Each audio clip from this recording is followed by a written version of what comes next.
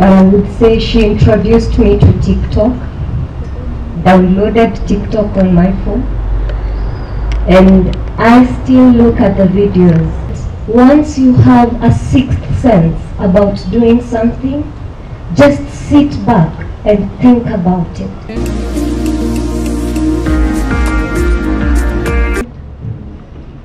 My name is Maureen Kanana Gitonga.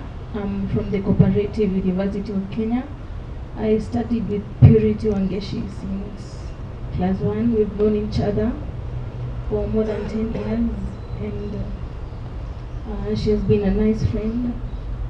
She has been, I don't know how to say it, but wherever she is, I want to say that we'll have her so much, and may her soul rest in peace. Thank you. Thank you, makofi kwake tafadhali. We also have friends of hers who are there, quite a number of them. Wapige makofi tafadhali. And now, Elizabeth. Time the evening starts and the afternoon starts. It starts at 4. Yeah. So good evening. We are so honored and privileged to be here. It's a tough time, but then we are glad that the Lord has been faithful this far. I would want to introduce my seniors. I have come with them. We are family, and I would want them to mention their names because they are here. And yeah, we'll pick it up from there.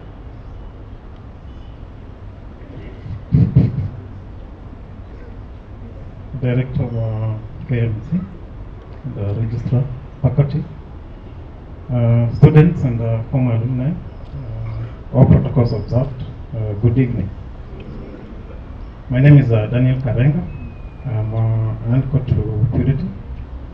And one thing that we want to say is that we're happy and very much feel the love that KMC has provided during this trying time.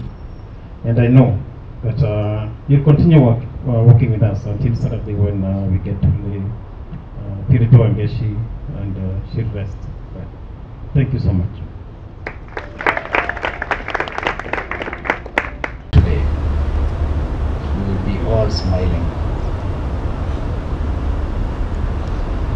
What we have seen in the media, what has happened, it's so clear. As a parent, as a brother, I don't think this is something which is meant to happen again to a child or to any other person.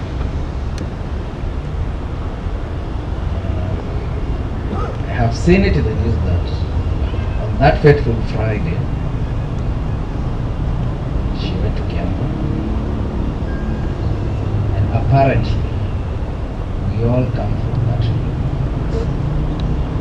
I don't know why death followed us to where we live.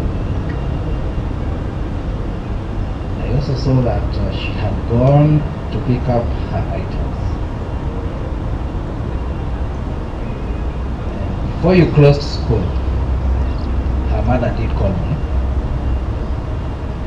I understand, I don't know whether it's the position that whenever you close school, you will move with your belongings. I was meant to come and pick her items. And I go with them to my place. That did not happen because the mom later called me. She told me that Purity got someone to keep her items safe. And that was the case. So we are so sad, and what I can say is, may justice prevail.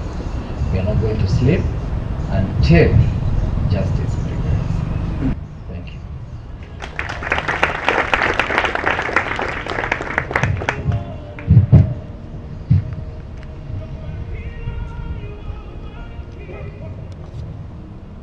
So allow me not to add any much to that.